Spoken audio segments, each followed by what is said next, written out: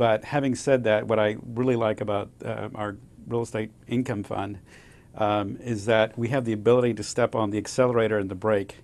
And so when you look over the past, well, since our inception in 2002, we've been able to generate about a 10% annualized return since inception, with about 30 to 40% less volatility than the market. So when we sense that maybe it's a little tougher to find value in the equity market, we start to look at other segments of the capital structure like preferred stocks and CMBS and REIT corporate debt to get attractive risk-adjusted returns. And so we may not do double digit, but we're structuring the fund to deliver an acceptable return, but hopefully with a lot less risk.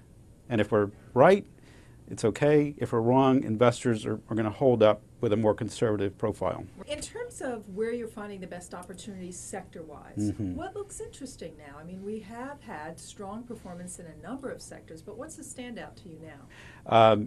Apartments have lagged last year and this year. I think that's an area that people should probably focus on again.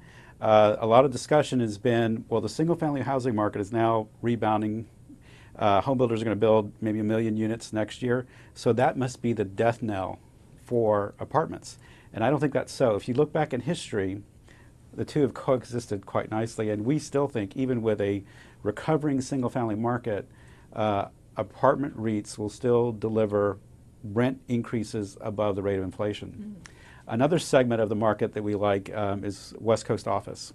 The likes of Google, Salesforce, many of the other tech firms are continuing to expand, and Kilroy has a very nice business built up on the West Coast, San Francisco, San Diego, Seattle.